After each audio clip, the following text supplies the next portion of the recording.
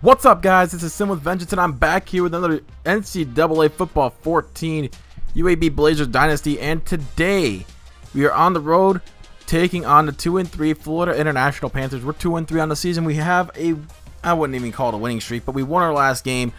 It was our good game against Western Kentucky. We dominated pretty easily.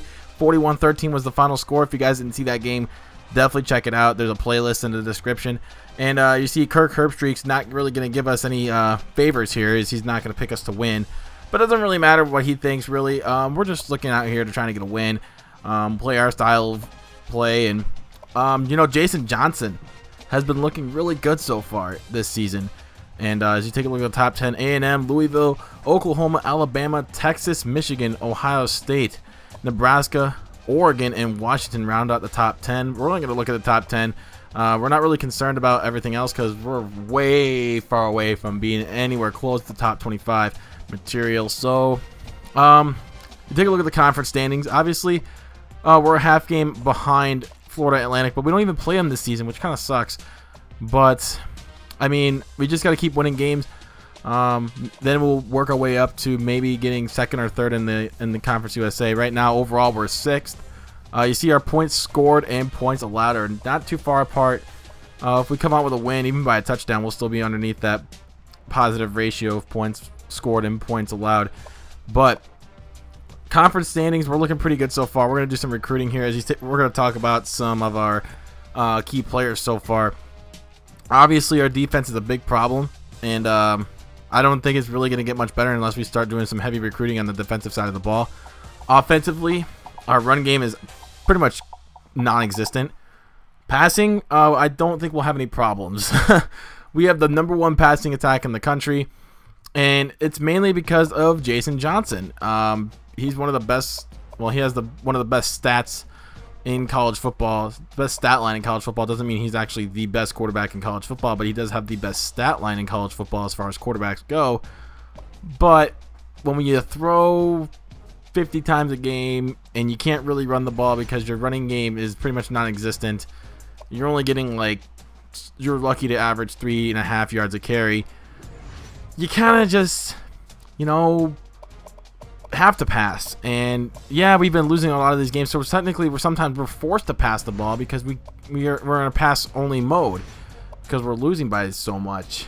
So it kind of just it's a put a little asterisk on there on that stat, because right now at 2-3, you know, all these losses that we've had, 2 of them are really close losses, I will say. But that one loss against LSU, man, that was awful. It still haunts me to this day. It still haunts me. The loss against Washington State, though, well, that was another story. Jason Johnson came to play that game, and we looked very well. We looked really good. And same against Louisiana Tech. We lost by only a touchdown in both. Well, we lost by 15 to Louisiana Tech, but we only lost by 7 to Washington State. So it wasn't like, you know, we couldn't put up numbers. We obviously did on the passing side, through the air. Just running the ball, we just never got anything going. And a lot of these times we're playing from behind and we're forced to pass. So I don't want to say I don't want to be too conservative when we're, you know, down by multiple scores. So I don't really want to force the issue, but I kind of have to at that point when I'm down by, you know, multiple scores. You know, the games are only so long, you know.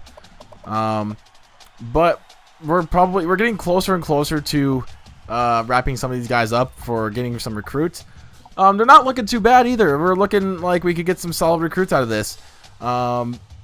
They might even start year 1, maybe. I'm not looking forward to losing Jason Johnson at the end of the year for Justin Cutler. I mean, not to say that Justin Cutler's terrible, but man, Jason Johnson has the hot hand. You know, you got to give the ball to the guy who has the hot hand. And obviously, we know Justin Cutler is off of injury, but we're going to start Jason Johnson because he's on fire, ladies and gentlemen. He's on fire. On fire. Like, too hot. Hot damn.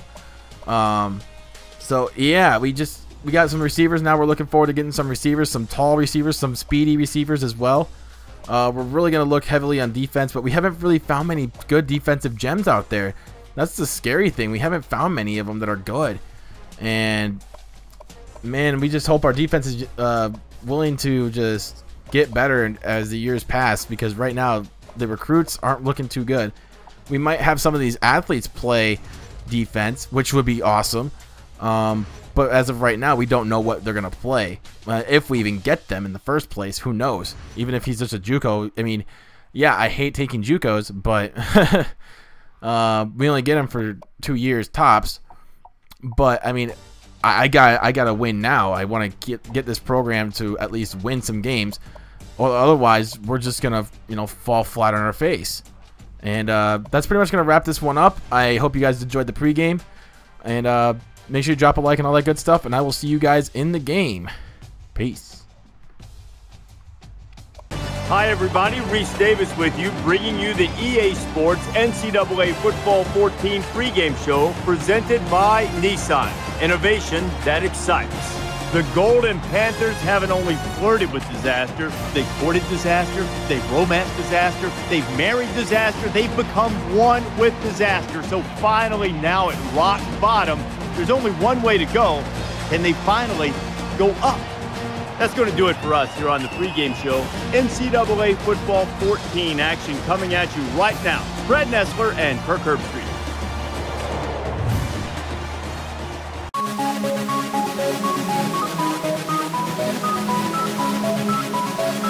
It's great music.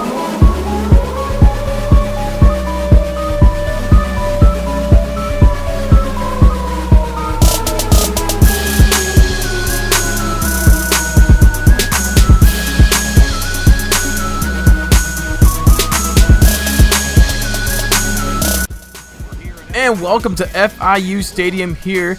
We're going to take on the Florida International Panthers, who are 2-3. We are 2-3 as well, like I said in the pregame. And we're looking to at least push it up to 500. If we fall to 2-4, we are in some big trouble as far as bowl status goes. Because right now, if we even clinch a bowl, I'll be happy. And Marquise Cunningham barely gets it out to. He doesn't even get it to the 20. I might just kick him off kickoff returns because he's not really that good. But Jason Johnson, here he comes. He is the man of the hour. He's like that guy. He's our guy, and he gets it off to Darrell Irvin for the first down, 14-yard pickup. That's the way we got to start it off. But later on, it's 3rd down and 3. And we're trying to look for that completion to get that first down, but he almost throws it to the defender right there. Threw it to he wasn't even close with that pass. He threw it like a mile off, and we're forced to punt the football. So this is not good either, because Florida International, man, they love running no huddle, and that has been my biggest weakness all season long. Now put this together. Well, except for the LSU game, teams that run a no huddle, we have tended to struggle against. Teams that run no huddle, we've tended to suck, and we can't really keep up. Our defense gets tired way too easily, and we can't tackle anybody. That's our biggest problem, and we leave defenders wide open like that, so they get picked up 16 on that play.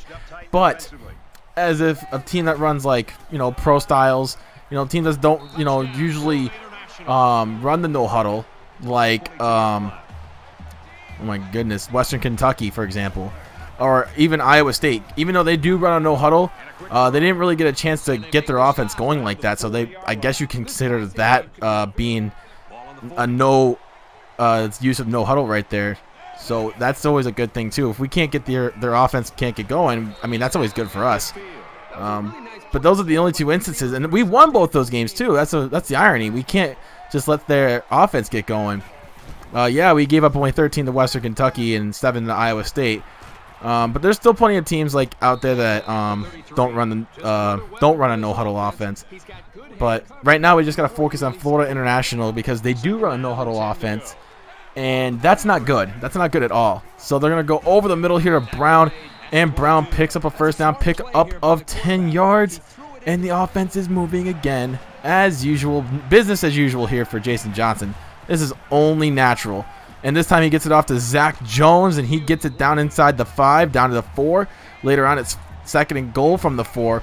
Here's Jason Johnson looking, has time, gets it off to Lee Williams in the back of the end zone for the touchdown. And guess what? Jason Johnson has another touchdown pass. One of probably many more to come in this game because our offense is flowing. It's like juice flowing in your veins, man. It's just you have that adrenaline going. That's what Jason Johnson feels like every game. He feels like he's turning into a Super Saiyan out there. And now it's 2nd and 10. Here's Taylor with the handoff to Vaughn. And Vaughn has room to run, and he has way more room than I thought, originally anticipated.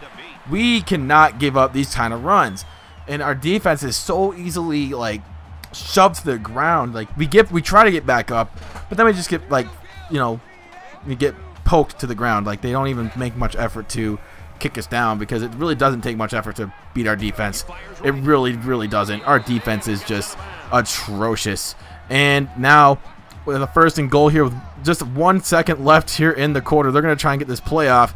And they got a single back formation. Here they go. Taylor looks, has time, touchdown to Robert Jack, 9 yards out, and it's now 14-7 Florida International.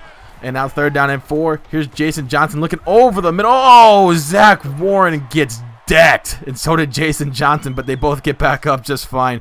Luckily, but unfortunately, we have to get the football back up. So 3rd down and 6 here for Florida International. Here is Taylor looking over to Keys, and Keys inside the 5-yard line down to the 4. And that is not good. Defense is just looking atrocious today. What can we do? We try everything. We send blitz. We play zone. We play man coverage. And yet we cannot stop them. It's another touchdown for Florida International. It's 2nd down and 6 here. It's 21-7. Johnson over the middle to Darrell Urban. Down to the 35-yard line. And Darrell Urban looking really good today. But obviously the team still has a lot of work to do. 3rd down and 4 here. Here's Jason Johnson again. Looks over the middle. Caught by Lee Williams. Down to past midfield, pick up of 13 yards, down to about the 46-yard line. Later on to 2nd and 13. Here is Jason Johnson looking again. He gets it off to Darrell Urban, picks up that 1st down. Another gain of 14 on that play. Darrell Urban, 6 catches, 75 yards on the day in the 1st half. Looking really sharp. 2nd and 12 here, 1:44 left. Here's Jason Johnson once again drops back. Over the middle, Matt Weiss, and he gets it down to the 25-yard line. And now later on it's down to the 20-yard line, actually. Now we're in the red zone. So now, O'Donnell comes up with the pick. And what are we doing? We're just messing up all over the place. We don't even get a chance to go into halftime with a 7-point deficit. We got to go down by 21-7. So now off to Reed, gets another 1st down for Florida International. And Jesus, this defense has more holes than a freaking, Hurricane Katrina during, all those the floods during Hurricane Katrina. Just a bunch of holes in the dam. It just leaks everywhere, and that just turns into one disaster leads to another, and just everything just collapses for this defense. It is awful. It is just awful. Here's Taylor again, looking over the middle to Vaughn, and Vaughn inside the 15-yard line for a pickup of 12. And this defense, if you saw the beginning, if you noticed that Florida International had one of the worst passing attacks in the country, and now we're making them look like it's freaking Washington State out there. Or even us. We have the #1 passing attack in the country, but oh my goodness, look at Ryan Marshall! Marshall! He's gone. Touchdown. UAB, 85 yards. And it's now 28-14. And now Florida International gets the ball back on 3rd down and 10. And Taylor looks over to the left side. It's Keys, and we make a stop on 3rd down. Look at that. Look at that. We get the ball back. Look, can we just take advantage, please? Please? 3rd down and 1st and 10 over the middle to Allen, and it looked like he wasn't going to be taken down there very easily for a second there, but now 2nd down and 4 here. I hate it when that game does that. They're like squiggling down like worms, and it's just like blah. But we get another 1st down right here. Look at our pass to running ratio. Obviously, we've been passing the ball like mad. Ryan Marshall again deep over the middle for a pickup of 28. And now it's 1st and goal later on, next play. Can we get this touchdown? Johnson over the middle. Zach Warren, touchdown. UAB, it's within 7. We were down by 21, but now it's a 7-point game. on the road. Can we make a comeback? Who knows? Who knows? We just got to keep playing the game. But here, Taylor hands off to Vaughn, and well, that just happened. 65-yard touchdown to Brennan Vaughn, and now it's 35-21. So now we just got a bigger hill to climb. As you see, they're just going to fire the cannon. The Florida International ROTC group is going to fire off the cannons. So now here's Jason Johnson. His offense is back on the field. His lethal offense off to Zach Weiss. Pickup of 19 yards and another UAB first down. 4 catches, 51 yards for the man. 3rd down and 6. Here's Johnson again, looking left side or right side off to Ryan Marshall. Gets shoved out of bounds. Pickup of 13 and another first. Why are we so efficient on offense but so shitty on defense? It is blasphemy. So run. Here's a run play. Oh my goodness. We ran the ball. Pickup of 8 yards. We ran the ball? Are you kidding me? We actually picked up something good on that play. That was like a 6-yard pickup right there. Not bad. We actually run the ball here. So another 3rd down situation. We pick up another first down. This time it's through the ground. Ran 2 plays in a row. Look at that. Not even bad. 1st and 10 here. Johnson looking off to Zach Warren down inside the 10. Pickup of 17. Can we get in the end zone and make this a 1-score game once again? 4th quarter just beginning.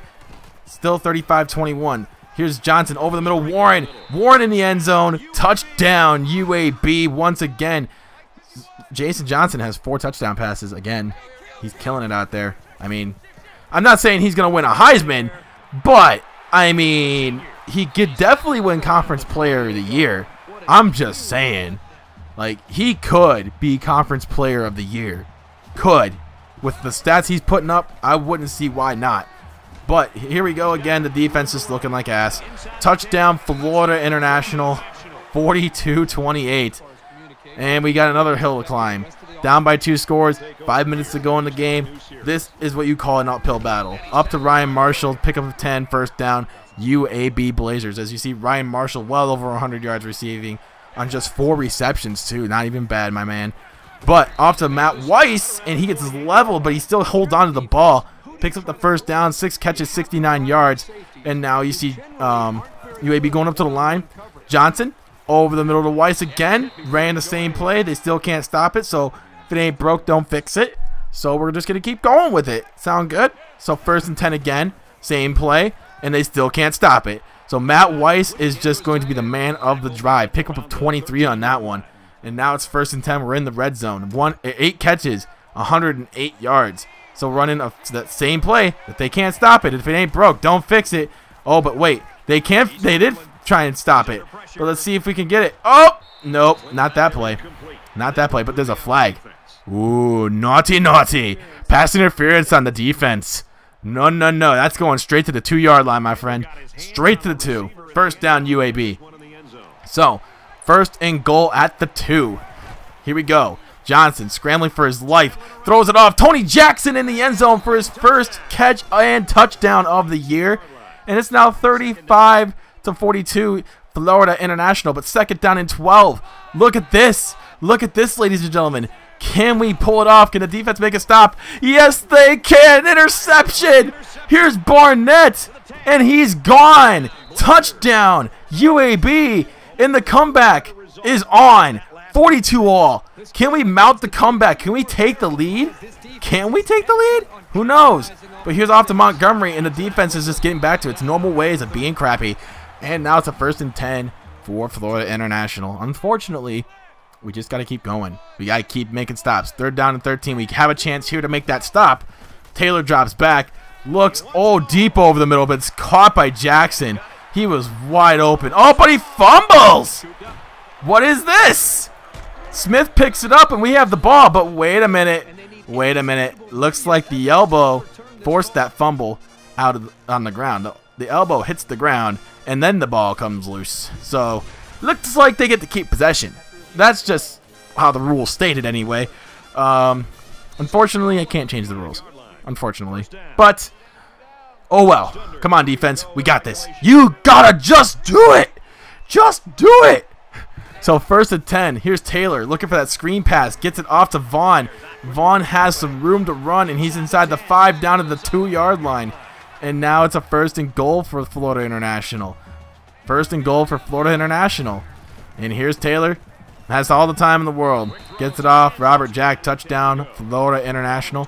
49-42. But there's still plenty of time left. This game is far from over. Here's Johnson looking over the middle. Caught by Irvin. First down for UAB. Darrell Irvin playing a huge role today. 7 catches, 90 yards. Every receiver in this receiving corps can just put up numbers anytime they want. Off to Lee Williams, picking up 24 on that one. And now it's 2nd and 10 here with 1:37 left. Johnson steps back, it's off to Jackson again. Tony Jackson picking up 19 on that play. And now we're going to the line once again, trying to get us touchdown and try and tie the game. Here is Zach Jones down inside of the 5-yard line. And we're at first and goal spot with 1:24 left. Here's Johnson. Oh, there's Weiss again. There's that man again. Touchdown, UAB. It's tied at 49. As you see, Jason Johnson, 526 passing yards. I think that's a school record. But there's still plenty of defense to be played here for UAB, as we got to try and make a stop, but we're not doing so with that play. And Cole Jackson picks up 15. Florida International gets the first down. Here's Taylor again. Steps back, looking deep left side, caught by Reed, and FIU gets inside the 20. So 50 seconds left in the game. This game looks like it could be over, right? Well, not necessarily. I mean, we give up the touchdown, yes, but there's still plenty of football left to be played. Not sure what to think about this situation. Obviously, I'm not happy about it, but there's still 43 seconds left. We still have all 3 timeouts, and we shouldn't have anything to be worried about, should we? I mean, we just set the school record for passing yards in a game with 541. As you see, 1st and 10 again. We're trying to hurry up to the line. And here is Johnson, steps back, gets it off to Weiss, and gets that first down once again. 32 seconds left. The clock stops in college, so we get a chance to set up and get our offense going once again. 2nd and 10 here. Here is Johnson, steps back, looking, it's deep to Weiss. First down. 18-yard pickup right there. 1st and 10 again. 23 seconds left in the game. Here is Johnson, looking again, still has time, and he gets it off to Weiss down inside the 20. We have a chance to tie the game and force overtime. That's what I'm hoping. Here's Johnson again, steps up, and it's picked off by Graves, and that is going to end the game. Jason Johnson just had a spectacular game until that throw cost him the game. So that really just is a kick in the teeth, as we lose a tough one. We could have forced overtime. I forced the hand right there. I really thought that Weiss could have gotten it, but unfortunately for our team, we come out with another loss. So we're 2-4 on the year. We take on UTEP next week, who is one of the best teams in the conference, but we're still going to try our best to come out with the win and hopefully not fall too far behind in the standings, or at least give our bowl hopes up, because we want to make that bowl game. But thank you guys so much for watching. If you're a first-time viewer of myself, make sure you hit that subscribe button down below. And, hey, check out my Madden, check out my MLB The Show. That'll be coming out very soon. But until next time, my name is Sin with Vengeance, and I am out. Peace.